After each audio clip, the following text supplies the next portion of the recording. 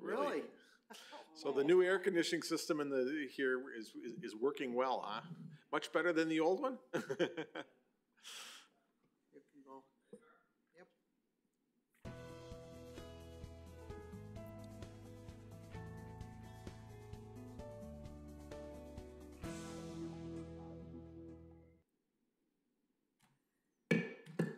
License Hearing and Public Safety Committee is called to order. Roll call. Alderperson Barb Feldy, I am here, and Chair. Betty Ackley is excused. Dean Decker. Here. Leslie Laster. Here. And Amanda Salazar is excused.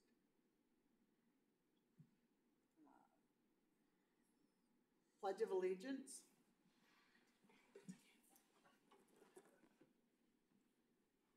I pledge allegiance to the flag of the United States of America and to the republic for which it stands, one nation, under God, indivisible, with liberty and justice for all.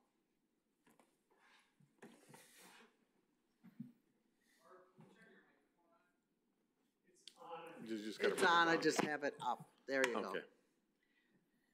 All right. Introduction of committee members, staff, and guests. Leslie, you want to start? Leslie Laster, District 8. Dean Decker, District 6. Barb Feldy, District 1, and Chair of the committee. Oh. Wait a minute. Chuck Adams, City Attorney. Dean Feldy. Kathy Hoffman, City Attorney's Office. Okay. Okay. Thank you. Okay. Approval of minutes. I'll make a motion to approve the minutes from June 30th. I'll second. Any discussion? No. All in favor say aye. Aye. Opposed, nay. And I vote yay, and we are approved. Okay. Chuck is already at the lectern, so we're going to turn it over to General Ordinance number 10-2227621, an ordinance adjusting the forfeiture ranges in Sheboygan Municipal Code 18 through 47, dangerous and vicious dogs, 66 through 2, nuisances, 77, marijuana, and 70-8, possession of drug paraphernalia, and adopting an updated bond schedule for use in municipal court proceedings. And turn it over to Chuck. Thanks. So basically what this ordinance does is a couple of things. As noted, it changes some of the forfeiture ranges and it updates the bond schedule. Basically what happens is whenever we have an ordinance that includes a penalty, where there's a violation and a penalty, in the ordinance there is a range, let's say $50 to $500 or $100 to $250 that is in the ordinance. And the judge must pick a forfeiture from within that range when she sentences somebody, or the prosecutor if they work out an agreement with the defendant that it has to be within that range. That's exclusive of court costs. There is also what's called a bond schedule, which takes a number within that range and makes that sort of the standard penalty. So when an officer writes a citation, the officer doesn't get to pick, where in the range it's going to be. The officer writes it for the amount on that bond schedule. And so you pass that bond schedule generally as well, and we update them every so often. And so what will happen then if the person, just chooses not to contest their ticket, that'll be the amount they have to pay. And like I mentioned, it tends to be sort of the general amount, and then if it goes up or down from that general amount, it's because there's either been mitigating circumstances or extenuating circumstances to do that. This ordinance updates the forfeiture ranges in 4 sections of the code and then adopts an updated bond schedule just to sort of fix those things. The police department was involved in this, as was the municipal court. The judge was involved as well.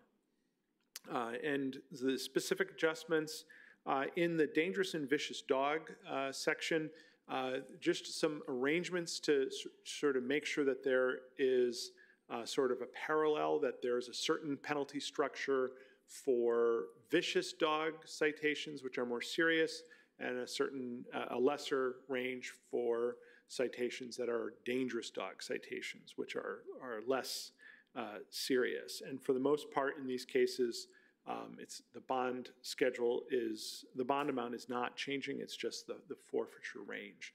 And part of the reason we're doing this is when this was originally written, the idea was there might be some differences and there were some violations that at least conceivably could have been written either way, but as we've sort of experienced this ordinance, we've realized that that isn't the case, and so it just seemed to be much more fair to have it's this way if it's a dangerous dog, it's this way if it's a vicious dog.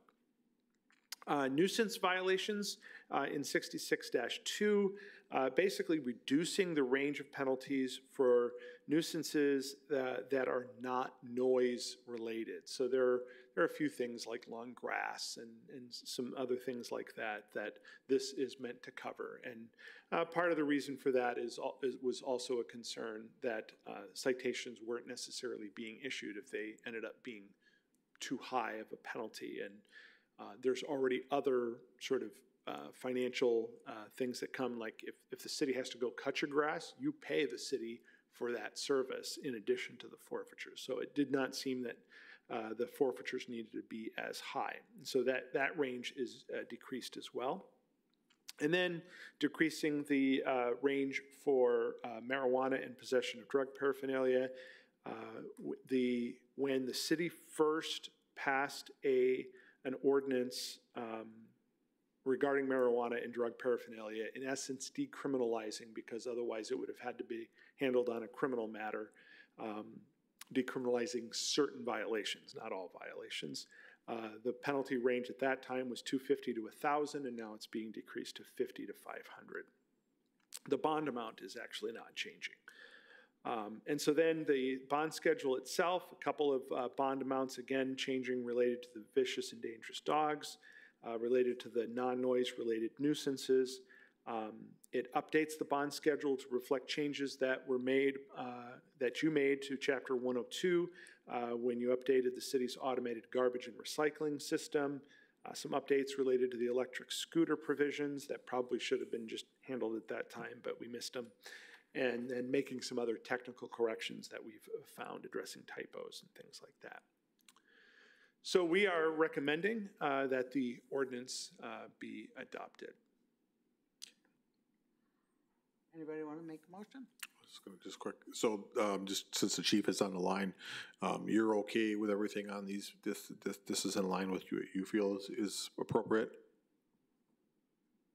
Yep, I fully support it. And like Chuck said, we worked with both his office and the municipal court to make sure everybody was on the same page with it. And really, that's all we're trying to do is create some consistency in the ordinance. Okay. Thank you. Well, then I'll make a motion to adopt. I'll second. Is there any discussion? All those in favor say aye. Aye. Opposed, nay.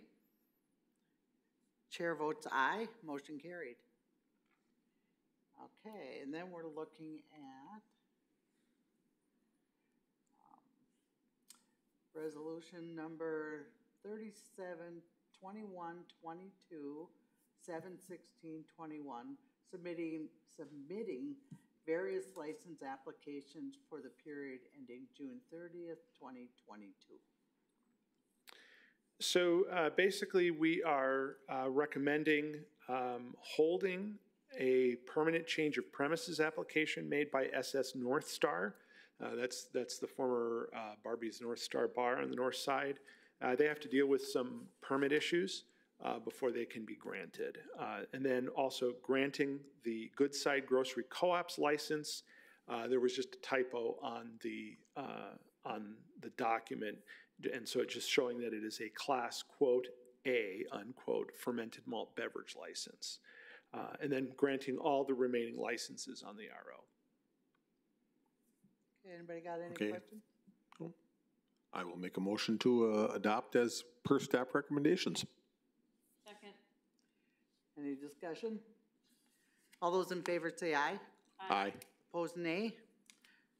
Chair votes aye. Motion carried.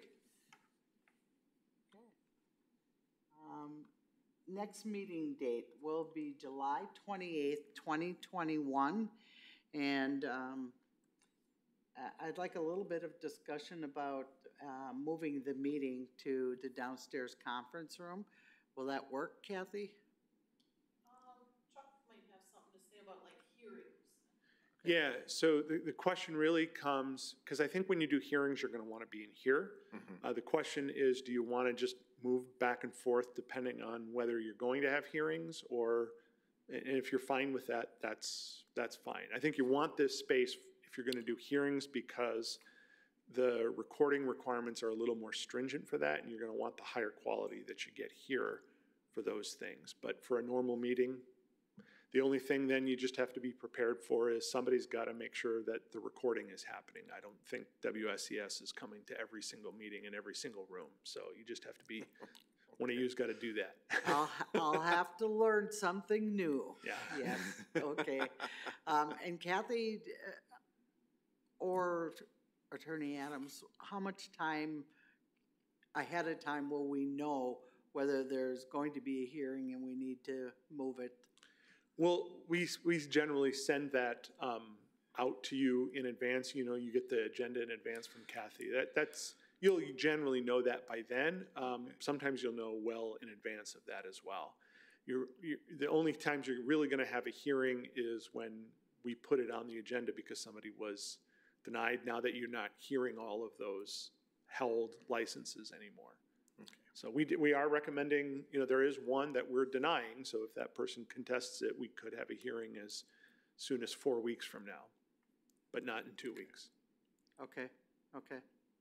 Will that work for you, Kathy, for scheduling the, which room? Because when I email you the draft agenda, I should know by then, and that's usually on the Wednesday before the meeting, and then that's a draft. Okay, So that should work. all right, work for you? Works for me. Both of you? Yeah, I think it's a little more, you know, Okay. we've got this big, huge room for. So we will go 6 with people. that. Do we need a motion on that, or just No, the No, okay. discussion only? yeah, it's just for discussion. Okay, Okay. all right, then I need a motion to, Oh, one thing just that I want to mention again about the next meeting before you adjourn. Just a reminder, it was pointed out to me, I should probably remind everybody that if you want to be remote, you need to let the clerk know. We're not going to assume, we're not putting it on the agenda anymore that you're going to be remote. You need to let the clerk know at least 3 days in advance. She is going to have a system if you want to sort of be on standby for remote, but because we have to put that on the agenda and the agenda has to be out in enough time, the clerk needs to have that information at least 72 hours before the meeting.